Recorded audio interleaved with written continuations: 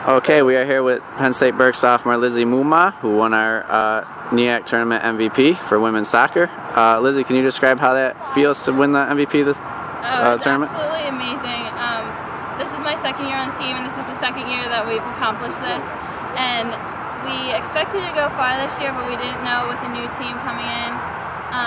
We have most of the returners, but we always have somebody new.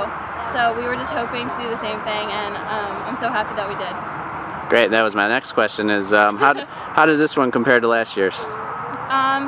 Last year we had we didn't have very much experience. We had maybe 5 starting freshmen.